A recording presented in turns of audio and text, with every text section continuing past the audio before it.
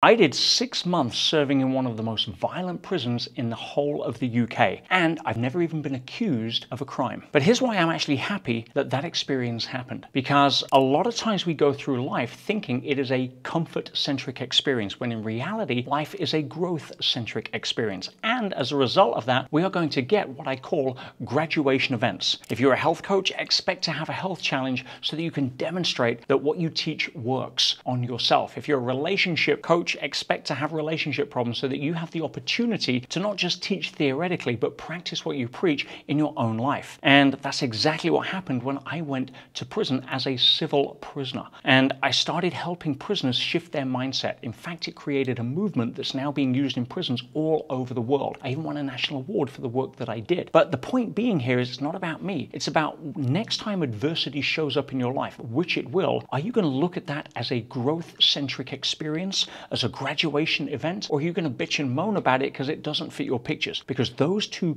corridors are both available, but they lead to very different outcomes in life. I'm going to encourage you next time something shows up in your life that doesn't fit your pictures to look at it with a smile and say, you know something, bring it on. I got this.